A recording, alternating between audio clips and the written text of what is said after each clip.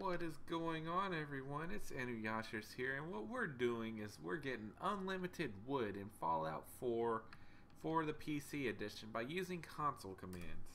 We're going to open it up by hitting the squiggly line next to the 1 key above tab, and we're going to type in player.add-item space, and now we need the code for wood, which is going to be 000731A3. We're going to type a space and then we type in the amount we want. I'm doing 8,000. Hit enter, hit the squiggly line, and bam, 8,000 wood. I'm just going to throw it all in the workbench, and yeah, now we got 8,000 wood. So I hope this helps you out. You all take care. Have a wonderful day. Thank you guys so much for watching the video. I really hope you enjoyed. If you did, please drop a like, comment, subscribe, share, all of that good stuff. It really does help out and I really do appreciate it.